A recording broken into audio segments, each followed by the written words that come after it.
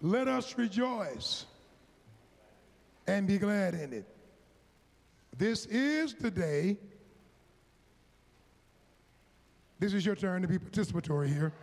That the Lord has made. We will rejoice and be glad in it. Let us worship.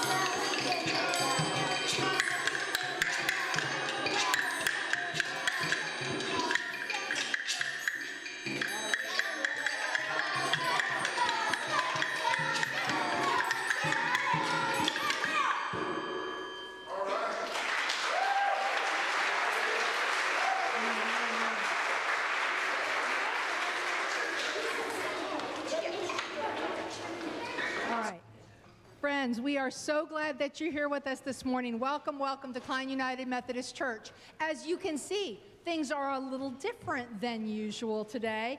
We have our annual musical arts camp performance. This year they're doing Go Go Jonah. I have a couple of quick announcements for you before we get to enjoy the kiddos. The first of these is that tomorrow night is church council. Everyone is welcome and invited. Know that this month we will be meeting in the chapel. So usually we meet in the new building. If you want to come to church council, please do, and know that it's in the chapel. So you'll want to come in the door over on the west side of the building. Second, on July 7th, the Seekers and Friendship classes have graciously offered and are planning a hot dog picnic in celebration of 4th of July. But because they are smart people and know that it is July in Texas, it is an indoor hot dog picnic in the CLC.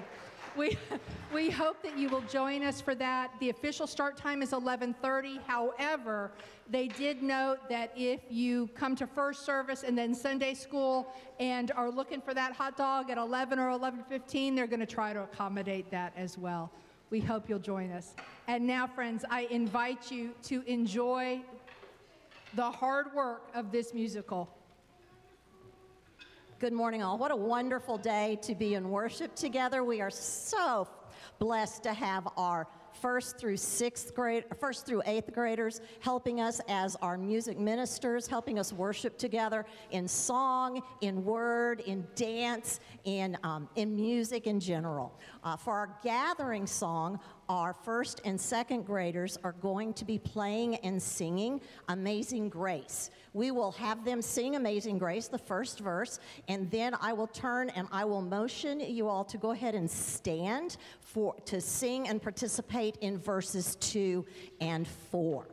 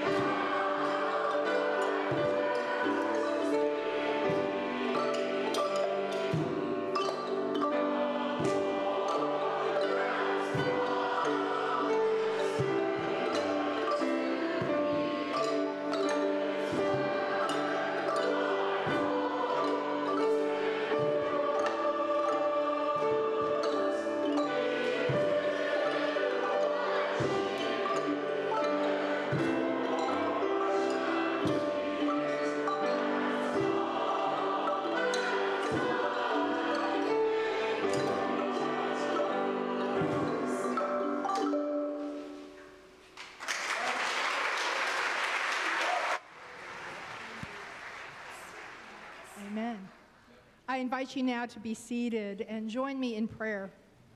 I invite you to take a moment before we pray together to lift up to God all of those joys and celebrations you've experienced this week. And also take a moment to lift up all of those things that are heavy in your life right now, the worries and concerns. Take just a moment.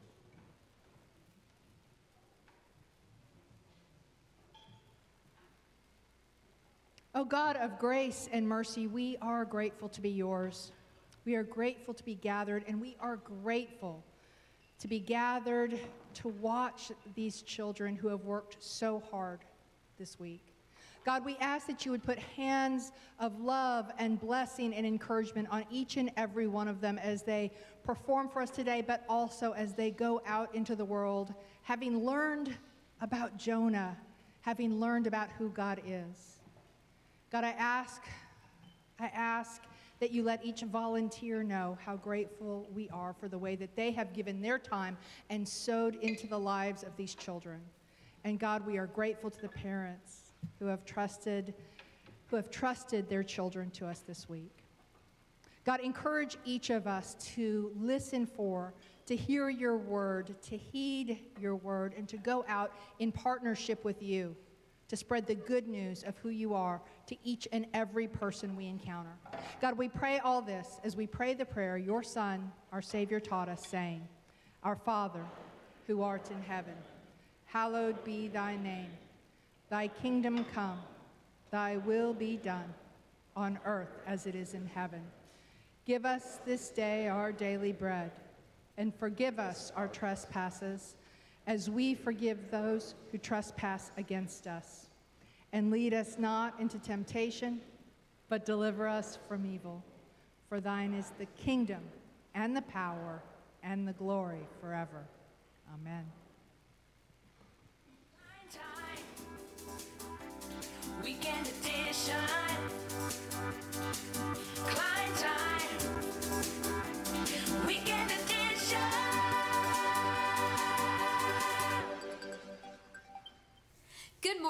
and welcome to Klein United Methodist Church. Please take a moment to sign in with the QR code on the back of the pew. Or if you're watching online, please use the link on the page to let us know that you're worshiping with us this morning. If you're new around here, we encourage you to fill out the visitor card in the pew and stop by our Welcome Center in the main lobby to find out more about our mission and ministries here at Klein. We also have a virtual Welcome Center located on our website with all the same materials and information that you can get right here in the building. Thank you for another great musical arts camp.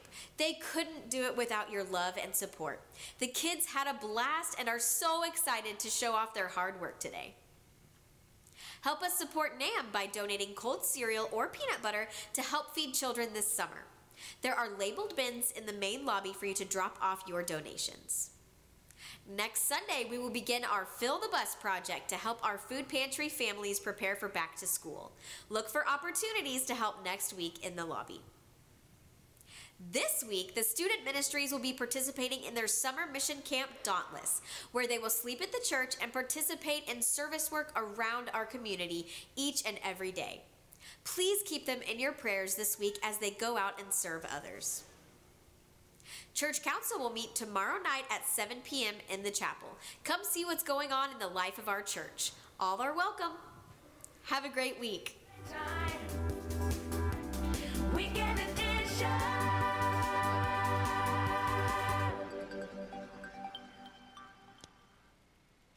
As I invite the ushers to come, I invite you to prepare your hearts to give. You know, worship isn't worship without the opportunity to give. And I don't have to tell you how much it means to the ministry of this church to have you continue to financially support all the things that we do. I don't need to remind you that when a church is getting it right, like we are, then summer is our busiest season.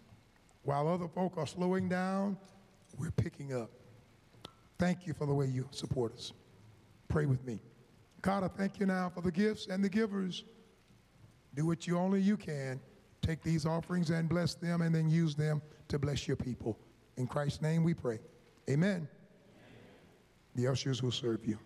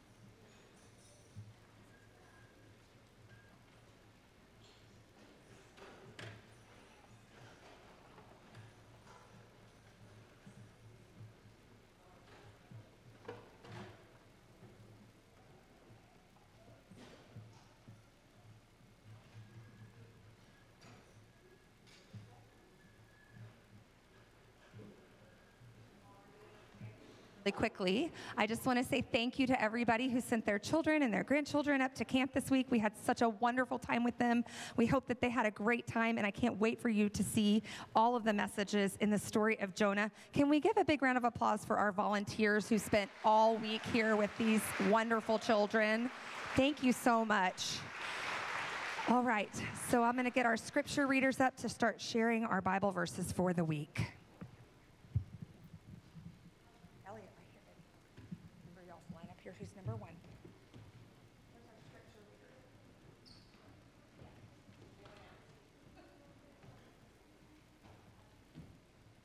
They probably are pretty fast.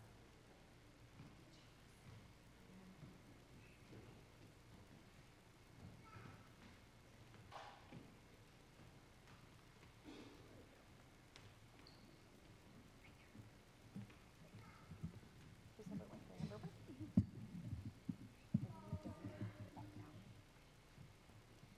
1 Samuel 15:22.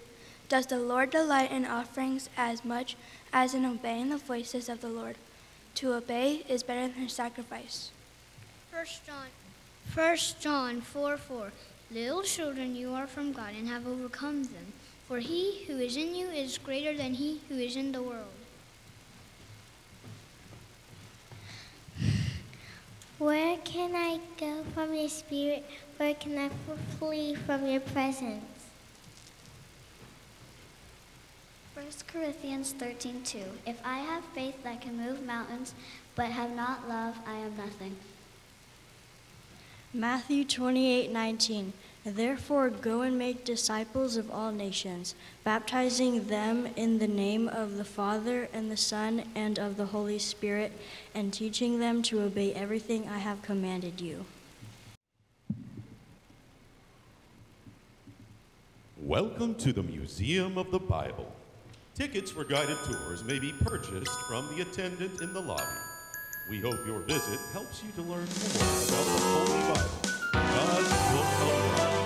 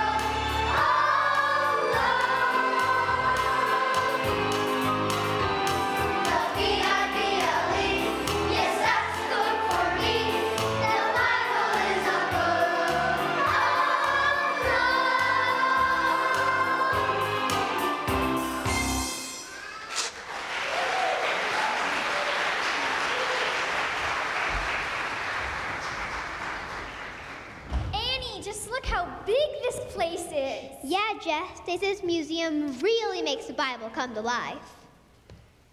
Too good, because you know, I'm going to be a missionary. Yes, we know. Oh, brother. What's the matter, Chris? Here comes Buddy. Ugh, like I can't stand him. Who can? Hey, Chrissy, why don't you sit with me on the bus? Afraid I'd hit you like this. Stop it, buddy, or I'll tell the teacher. Oh, yeah? Yeah. Yeah? Yeah. Yeah? Yeah. Hi, 4 in this group? No, just 3. Sorry, but each group has got to have 4 kids. Follow me.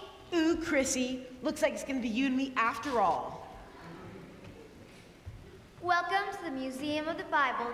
My name's JJ and I'll be your guide. Today we start a tour in the Hall of Prophets. Shoo, what's that smell? Oh, that's our exhibit on Jonah. We're simulating the smell inside the belly of the whale. That's a relief. I thought it was Jess's breath. Buddy, you are so lame. JJ, could you tell us about Jonah? Yeah, start with his story. Well, this exhibit's not quite finished yet, but let's use our imaginations. The year is 650 BC, and the word of the Lord came to Jonah. Go to Nineveh!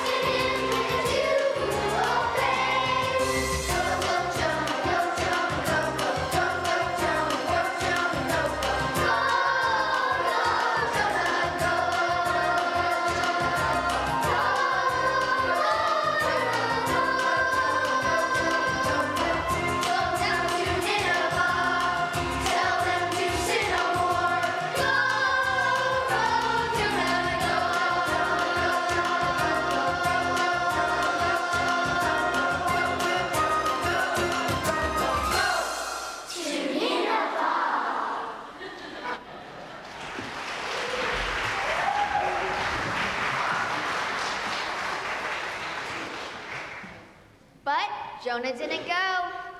He was probably a wimp like Chrissy here. No, buddy. The Ninevites were probably cruel and stupid like you. Ooh, you flatter me.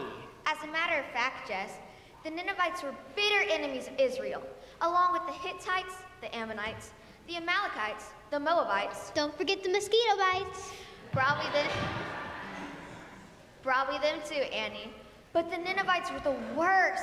They were barbarians who'd skin people alive, then torture and burn them. Ooh, sounds like my kind of place. So why does God allow people like that, JJ? Yeah, why didn't God just get rid of Nineveh like he did Sodom and Gomorrah? Well, God is sovereign. That means he can do anything he wants. But what God really wanted was to get rid of Nineveh's sin. You see, the power of sin is strong, but always remember, God is stronger!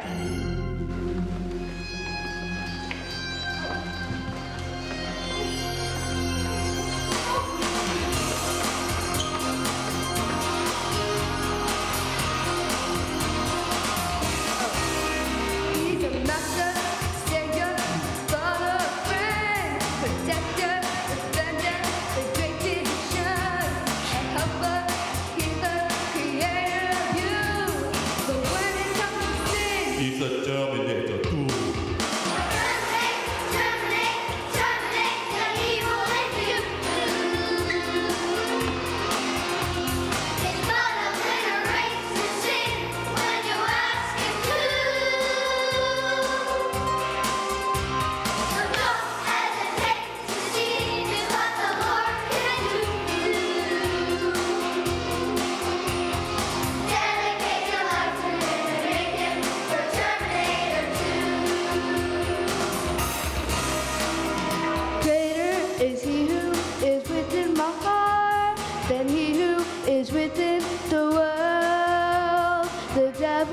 a lion will tear you apart. But when it comes to him, God will get him in the end.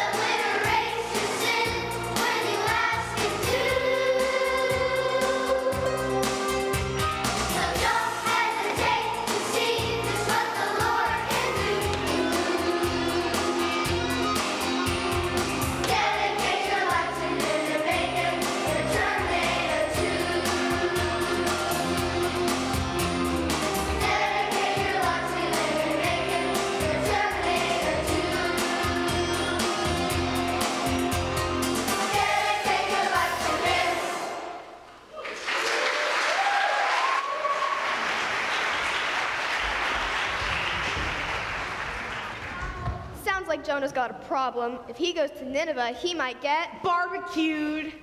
JJ, I just think I just send him some Bible or some podcast or something. Well, that would have been the safest thing to do. But the Lord told Jonah, go to Nineveh. But Jonah didn't go. And when you disobey God, you're always going in the wrong direction.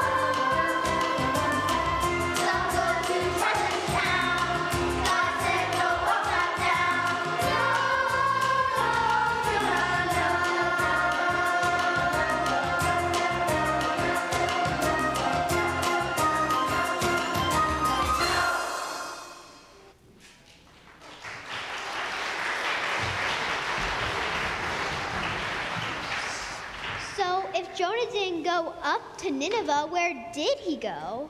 He went down to Joppa, and there boated a boat for Tarshish. That's all the way to Spain. Oh, man, I wanted to get to Nineveh. Well, Jonah just wanted to get lost, because he immediately hid below deck. Didn't the sailors miss him? Oh, they were so busy, they didn't even notice Jonah.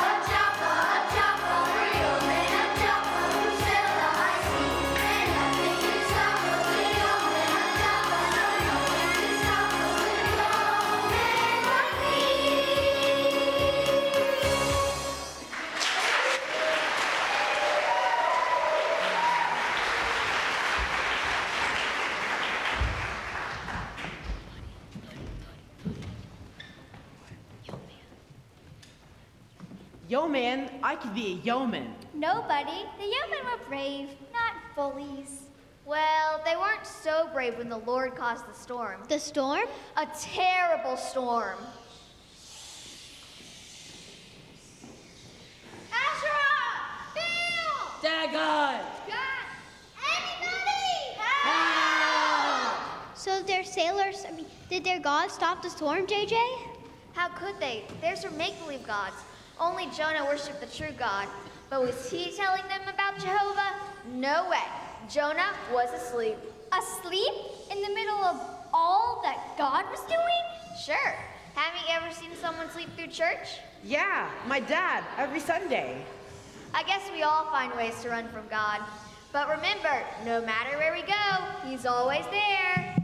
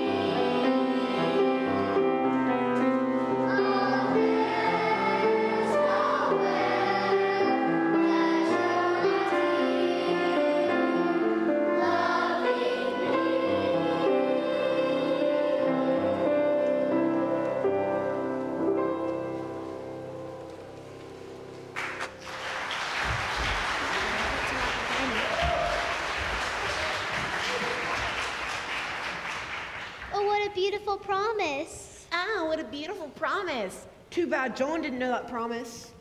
Oh, he knew it, buddy. Sometimes it's just more comfortable to forget God's word. Anyway, above deck, the sailors were throwing cargo overboard when the captain remembered Jonah.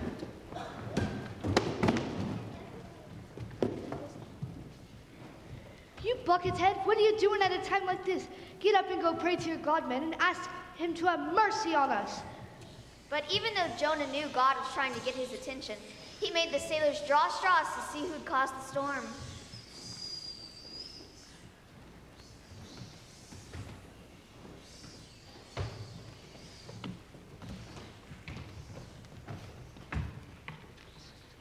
Which one's Jonah?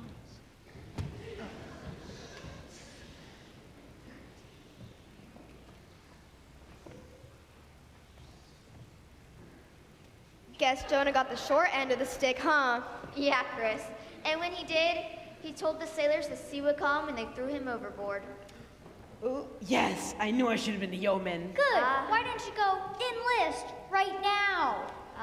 But those sailors weren't as brave as you, buddy. You see, they had heard of God's awesome power. Oh, great Jehovah, don't kill us because of this man's sin. And don't blame us if we kill him. So they threw Jonah into the sea. Splash!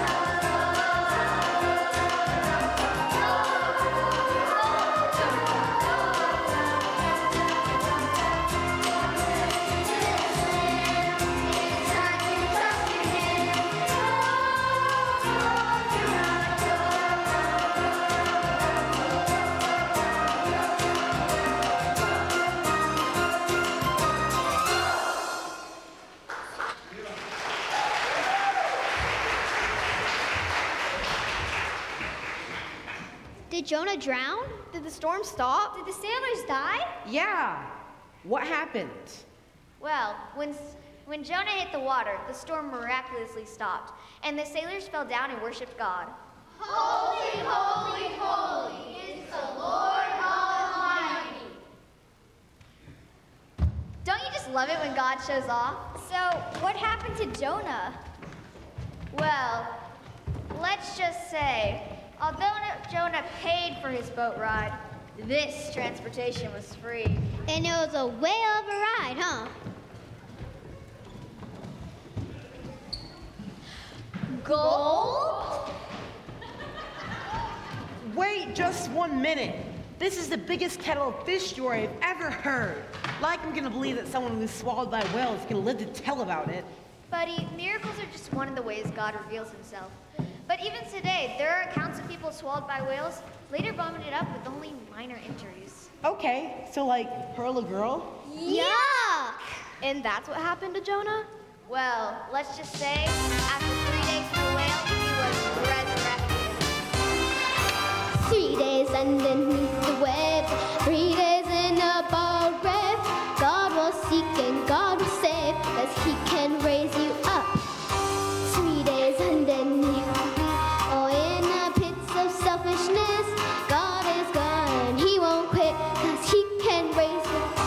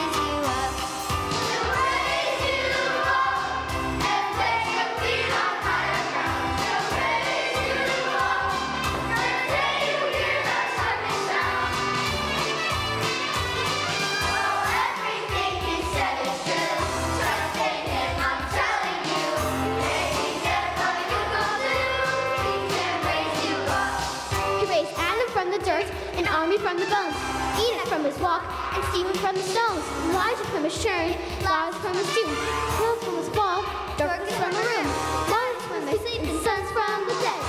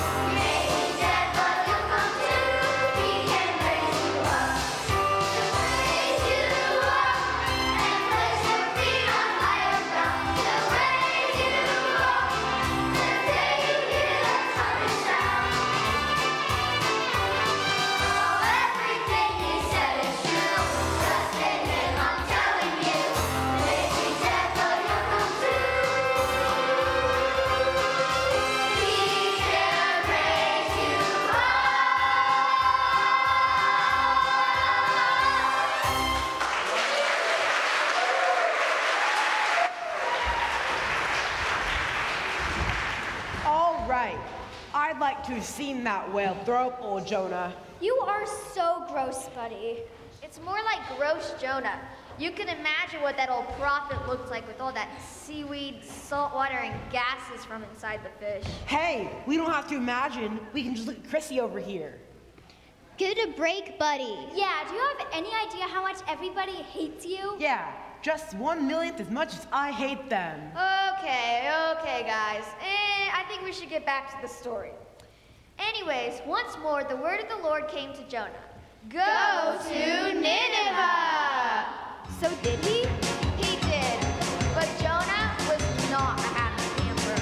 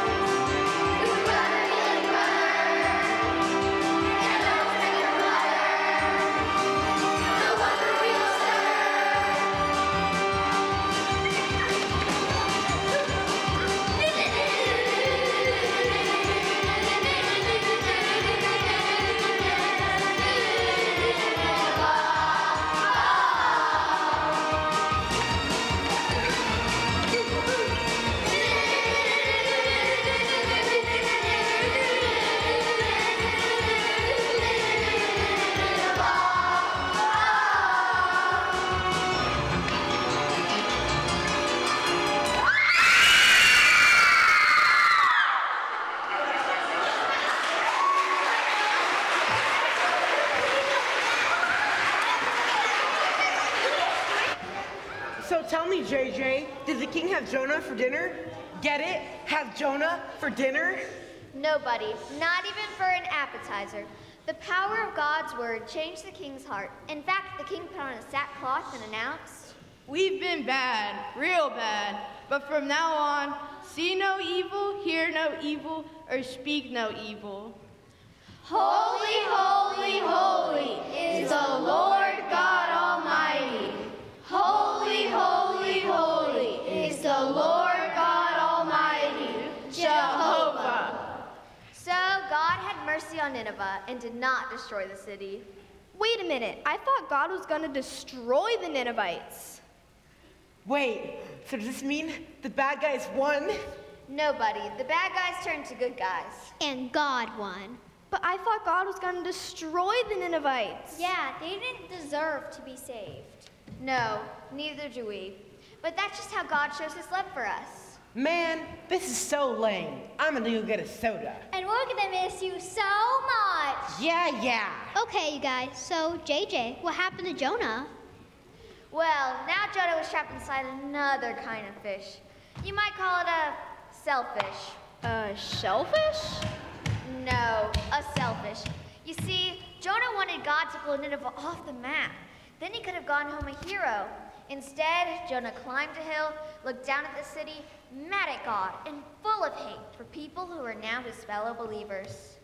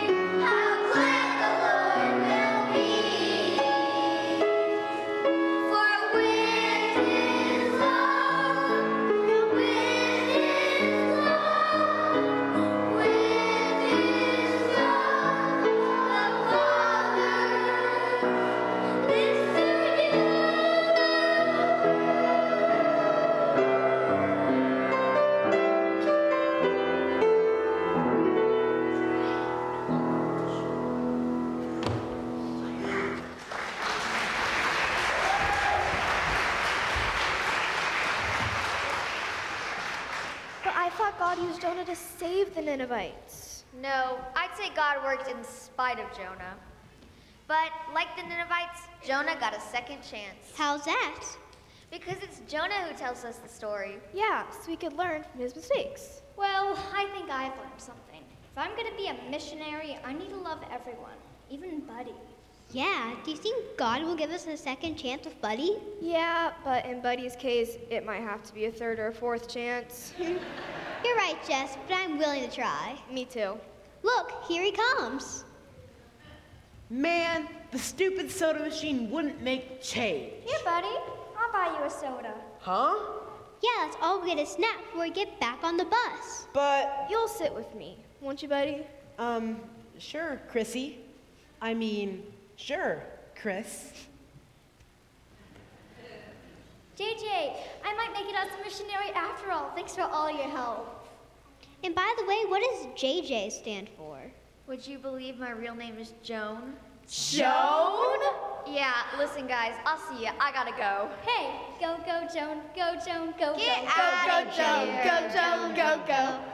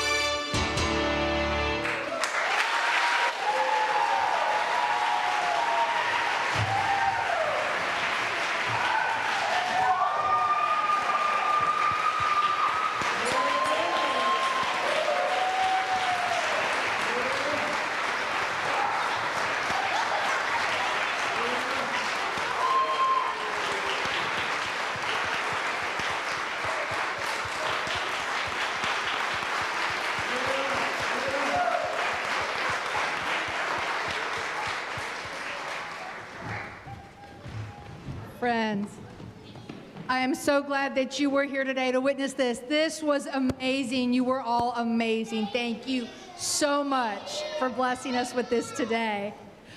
I want you to remember the spirit of these children today and the lesson that they taught us and performed for us. Go out and do what God asks you to do with love and grace, knowing that that love and that grace has been showered on you as well. So go now in the name of the Father, the Son, and the Holy Spirit. Amen. Amen.